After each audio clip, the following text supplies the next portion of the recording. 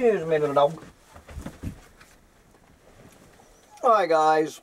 Well, I am thrilled to say it has turned into a spectacularly gorgeous winter day here in the collapse of global industrial civilization, where the great Arctic white snowpack is beginning to melt here in upstate New York. Looking at 41 today, and starting tomorrow, no chance of freezing temperatures in the forecast as far as they can see into the future. So there you go. But this is not a not directly a talk about weather whiplash and the convoluted jet stream. Other doomers cover that. Before I start today's Chronicle of the Collapse, I just want to send out a little personal message to anybody at Homeland Security, the FBI, or anybody else monitoring this subversive channel down here in the dark web. There's a fellow, you're probably aware of this man. He is a psychologist in Pennsylvania by the name of Robert Griffin. He's probably you probably already have a dossier on this man. I just want anyone in Homeland Security or the FBI to know that I actually met up with Robert Griffin yesterday and had a fascinating conversation. And if anybody at Homeland Security or the FBI would like to talk to me further about Robert Griffin, you can contact me at collapsechronicles@gmail.com, and we could have a fruitful conversation. But anyway, now that I've had my little private chat with Homeland Security and the FBI, I want to go to today's Chronicle of the Collapse. And guys, I'm a little leery of running this. The only reason I'm going ahead with this rant is to welcome the new, 1,800 new subscribers coming over here to Collapse Chronicles, who found me on Soft White Underbelly and who are thinking that they might have stumbled into a political channel. I kind of touched on this a few days ago. I'm going to have a political rant now, and then hopefully this will explain it once and for all, and then I will be done with it.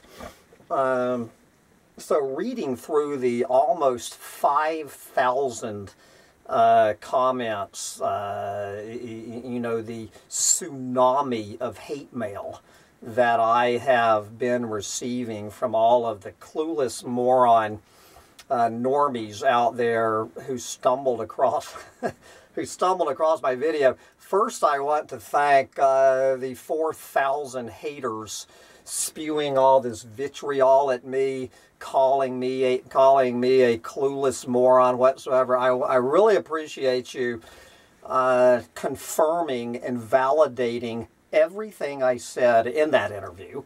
The comments section to that video have been the single greatest confirmation and validation of my worldview that I have ever received in my life. I am eternally grateful to all of you clueless morons. But what I really want to talk about are the clueless morons calling me, who listened to that video and came to the absolutely hilarious conclusion that I am a lefty. Sorry, I don't know. These are just some of the comments, just the last comments still pouring out a week after this video. Clearly still a radical leftist and delusional. Yes, here is everyone is a clueless moron except left-wing people. Here is, well, I'm gonna pass over that comment, as good as it is. Let's see. Plot twist. You thought he was a right-wing conspiracy theorist. He is a left-wing conspiracy theorist. And finally, typical leftist lunatic. Typical leftist lunatic. And we're going to come back to another essay from this fellow I read from yesterday called Indi.ca in a few minutes. But before I get over to Indi.ca, I just want to once again explain, well, I'm just trying to figure out where the confusion came from that Sam Mitchell or any other doomer worth his or her salt is a leftist, is some sort of lefty, or any other political stripe. And the problem is that, and I do admit that I made a tactical error very early in that interview, calling Trumptards clueless fucking morons. Part of that basket of deplorables that evil bitch Hillary Clinton labeled anybody who voted for Donald Trump. Now, of course, I could have said just as well anybody in that basket of deplorables who voted for Hillary Clinton. Okay, but I didn't, so all of these Trumptards just automatically assumed, because I did not vote for Donald Trump, that I did vote for Hillary Clinton, and as probably 100 people assumed that I voted for Joe Biden, which if they knew how hilarious that was. But one of I probably got about 30 comments from Trumptards pointing out, you clueless moron, Sam Mitchell, that it is people who voted for Donald Trump who are the true doomers. That there are more doomers who voted for Donald Trump, more people who voted for Donald Trump than, I guess, assumedly, that voted for Hillary Clinton, understand how doomed we are.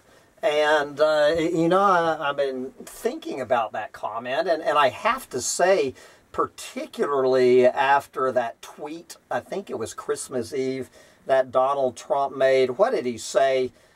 Calling the United States a failed state, and that we are, what did Donald say? Are we on the edge of collapse? You know, I was cheering the man on. I could have been the biggest Trumptard out there. And so I guess my problem when I made that comment about Trumptards, as I explained in that interview, I swim around in what is called the deep end of the doomsday prophecy pool, which is the ecological collapse of this planet, is where I center my attention. Now, I am very interested also in the shallow end of the doomsday prophecy pool, and this is, you know, all of the various economic, societal, civilizational collapse angles, you know, dealing with humans, the human-centric end of the doomsday prophecy pool. People just predicting correctly what's coming down the pike. And after reading and thinking about these comments and reading that tweet, that very intelligent tweet from Donald Trump on Christmas Eve, they are probably right as far as that is concerned.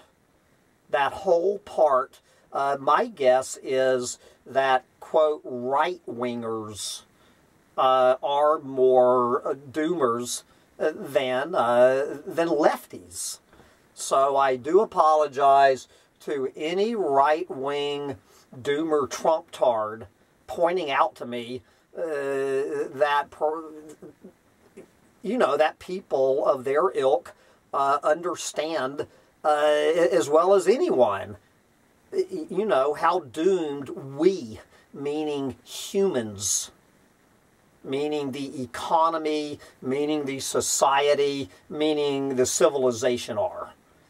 But since I swim around down here in the deep end, in the ecological end, what I was referring to, calling Trumptards, you know, clueless effing morons, as opposed to just your regular body of clueless morons, is that anybody who voted for Donald Trump has no clue what is going on down here in the deep end.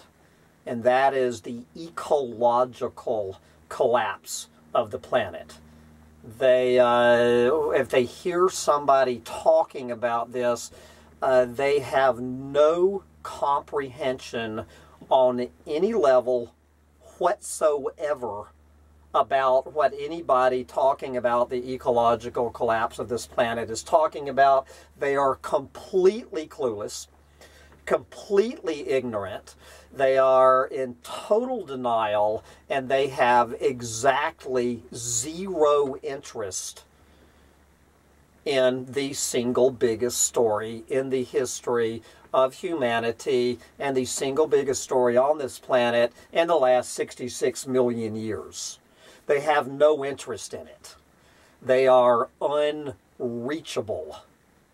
So that is what I was referring to.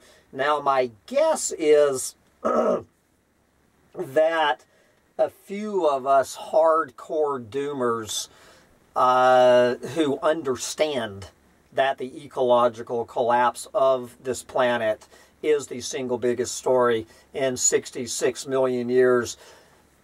My guess is that the majority of us did come from the left, that at one point in our lives we were lefties.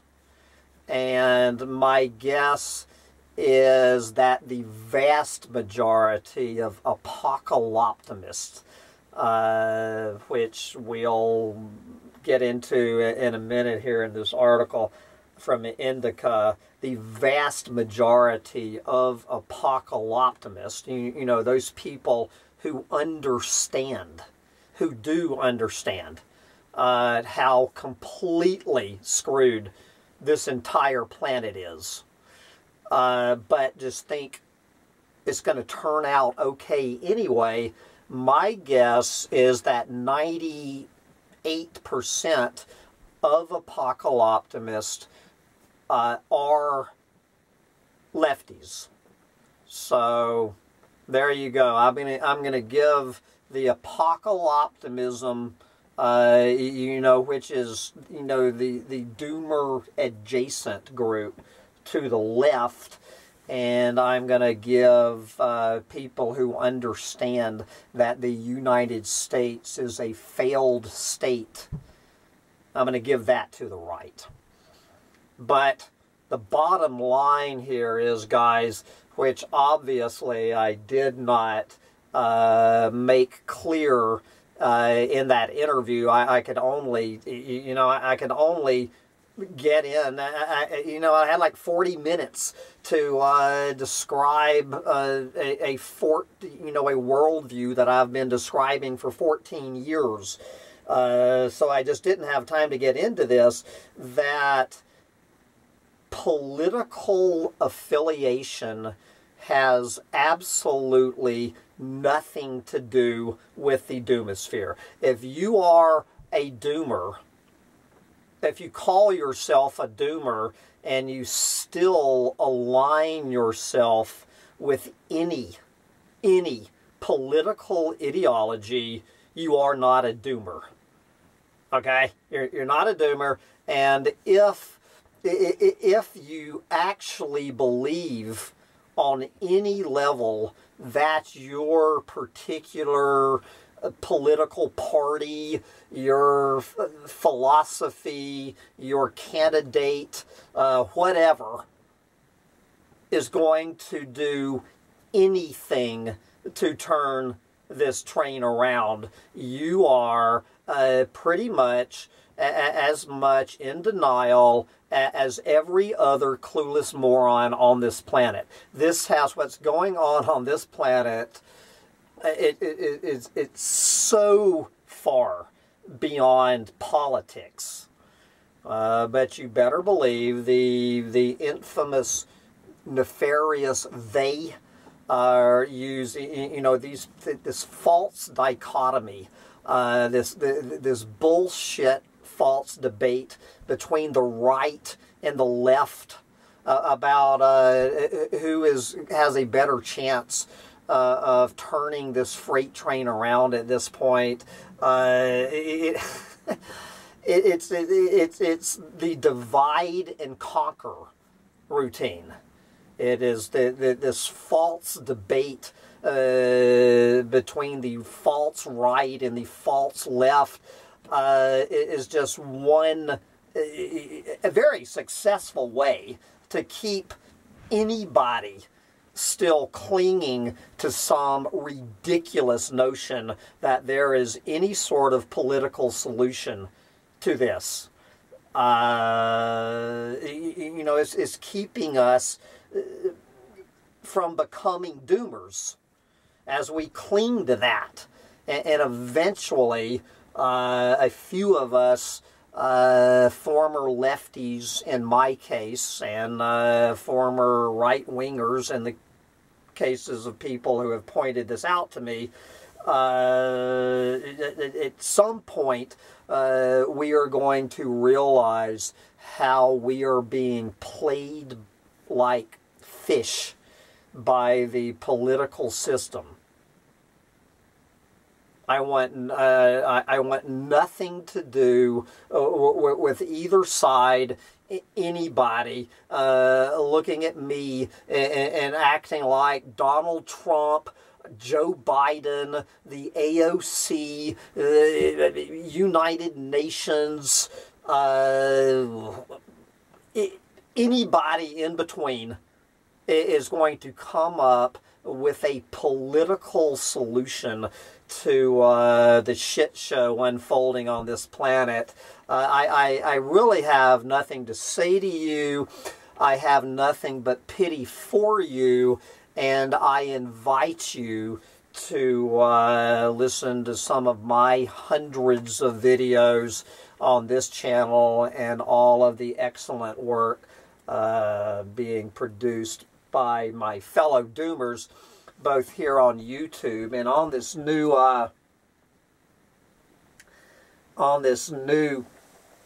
website I found called Medium.com. So yesterday, if you listened to my video yesterday, I just discovered this fellow who calls himself Indi.ca. His name is Indrajit Samarahiva from Sri Lanka. Never heard of this man until yesterday. So this rant was kind of rolling around in my head. And so what do you think, Indi.ca? What do you think Medium.com showed up today? This was actually written back in May, assuming 2022. I'm just going to read a little bit of this that's germane to this discussion. The title of the essay is, "Which Doomer Are You? A New Political Map." Okay.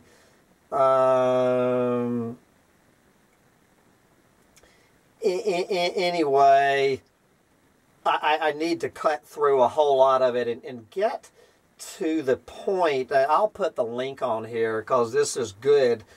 And you know his political map is a big circle.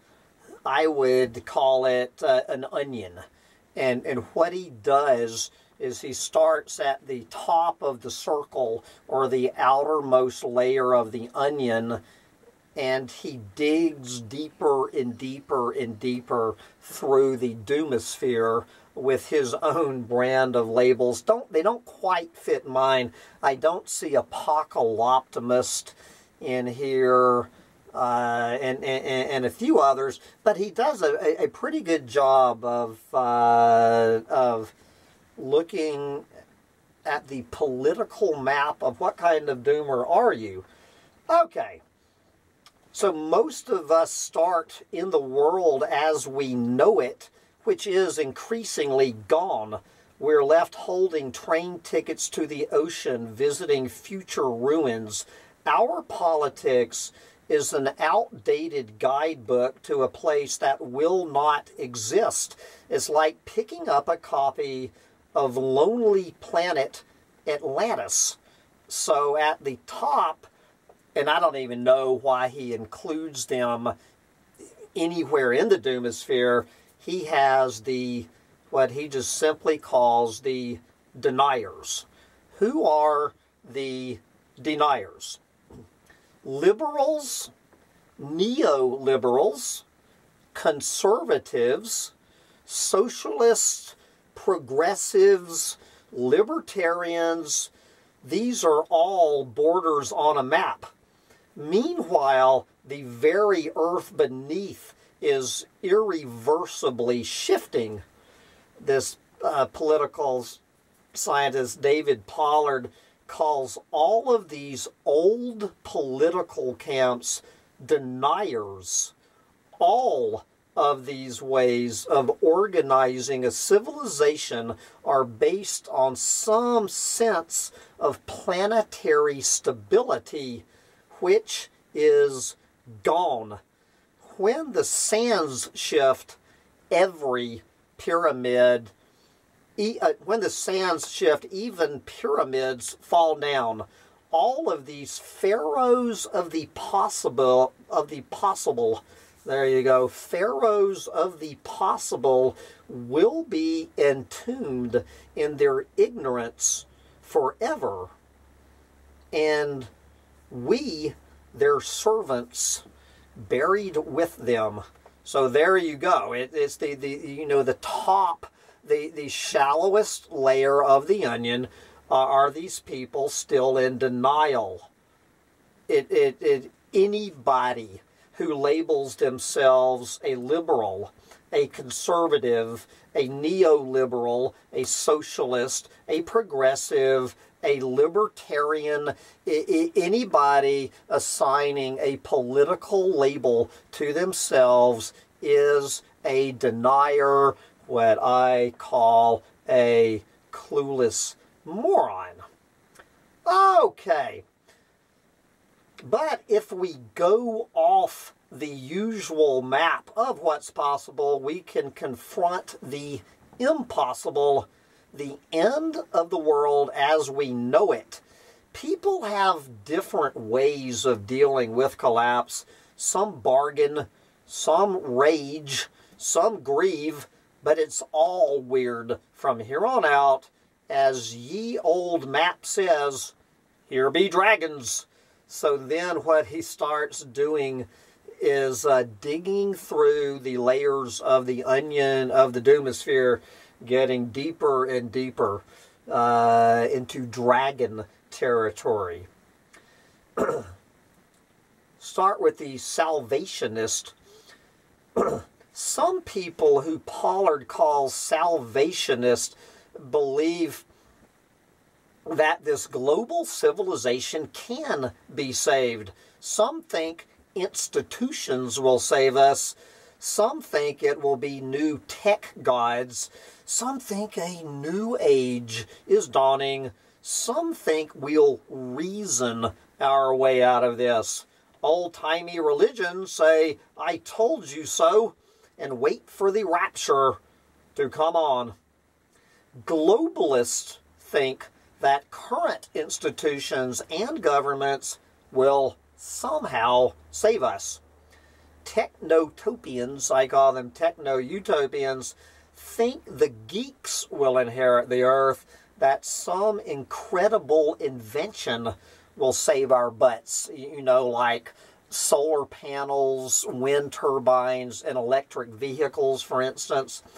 Many believe that their mechanical Madai is already here and worship Elon Musk as their techno king.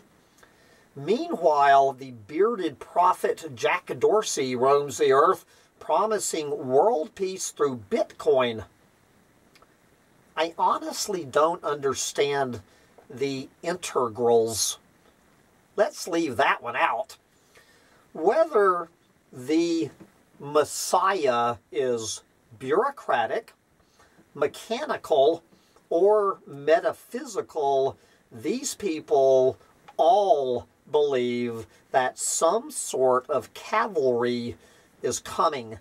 And I'm surprised that Indi.ca has never heard the term or has rejected the term apocalyptimist. You know, these apocalyptimists are, you know, as you dig down, you go through the usual chain of events. So, you know, from clueless moron deniers to all of these apocalyptimists, to as you dig deeper, you find fewer and fewer people down there as you get closer and closer to the bottom of the doomosphere.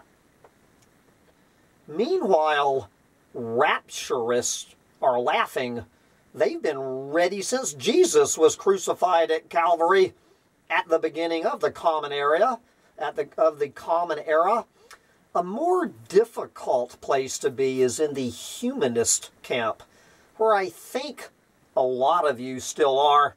This is the idea of a collective Messiah, that if we all just think this and do that, insert Medium article here, we will be saved, that human reason will lead us out. Then we get to the collapsniks. I prefer the term collapsitarian, collapsniks, collapsitarian. As you get deeper into the doomosphere, you now get to the level of the collapsniks. Now we cross the Rubicon, or at least dip our boats in it. Some people have gone past bargaining with fate to accepting it. These are those that Pollard calls collapsniks, and those on the border between bargaining and acceptance are as follows, and these would be the resilience movement and neo-survivalist, otherwise known as preppers. The transition resilience movement thinks that getting ready together might save us. They're like humanitarians that are more prepared to accept heavy losses. Neo-survivalists, you know, what most of us call preppers, also think they can get ready, but in a more combative, Walking Dead sense, i.e. inflicting heavy losses. They likely have disturbingly detailed opinions about cannibalism. Okay, so beyond that, and I'm a little bit confused. So below the resilience and the preppers, we get to the communitarians, who are like humanists with more realistic expectations. Rather than expecting everyone to change their minds and change everything, they hope to gather a few like-minded people and change a few square kilometers. Existentialists are, I assume, the more lonely types who would prefer the people to be fewer and those few kilometers to be on a hill. And then we get to what he calls just above the bottom, the deepest level, and I'm a little bit confused by this. This is the near-term extinctionist. And of course, as the leader of the near-term extinctionist, they quote one of the single biggest clueless morons anywhere in the Doomosphere, whose name we do not mention on this site. Near-term extinctionist. Now we get closer to Mount Doom itself. Near-term extinctionists think that we're fucking ourselves to death. They're preparing not so much for a new beginning as the end. And what he did not mention here, maybe he's not aware of, is the fact that these clueless morons following, it's a cult pretty much, with a well-known cult leader down here in the Doomosphere. I don't insult my intelligence or your intelligence by breathing this clueless moron's name.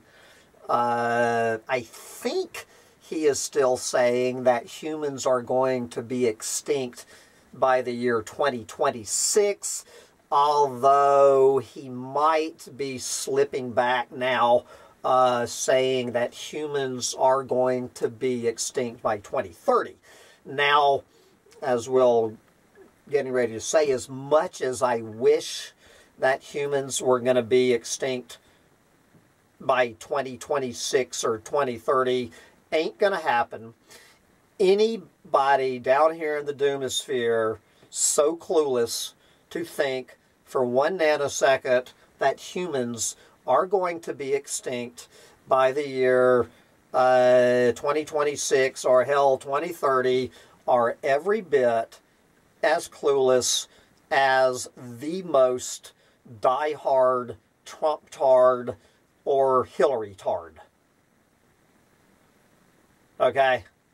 You're completely clueless. You are an embarrassment to the Doomosphere.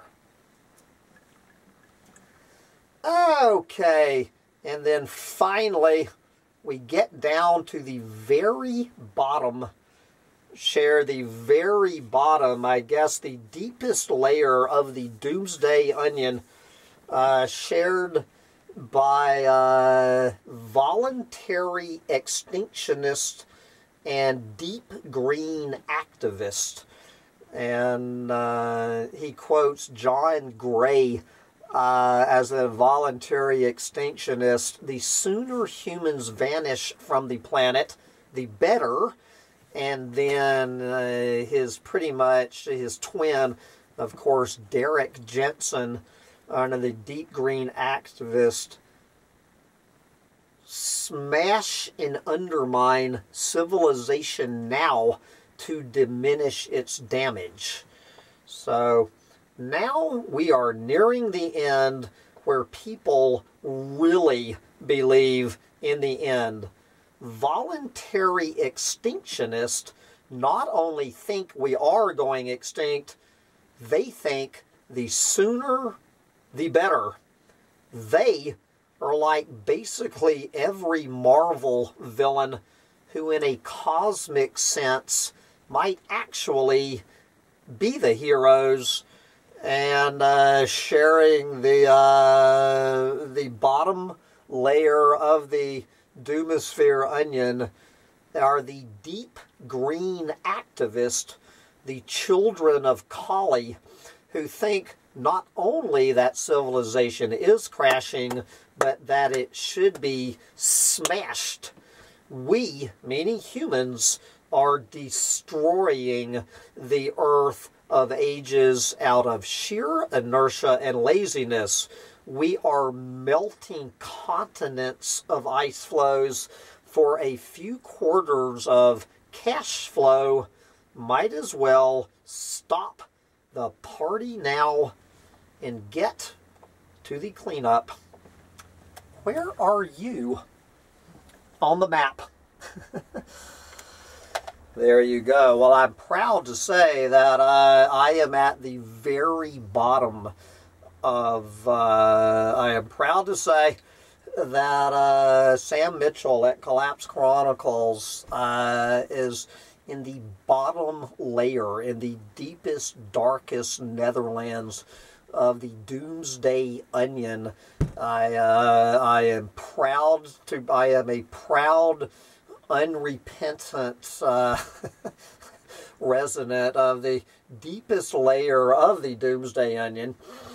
And if anyone wants to come down here and join me, you're welcome to. But guys, if I'm a little bit too heavy for you, there are, how many was it, like 15 other layers of people here in the doomosphere that you can slowly work through. I mean, it took me 14 years to get to the bottom, but as my hero Charlie Brown would say, when you think you have hit rock bottom, you hear knocking from below.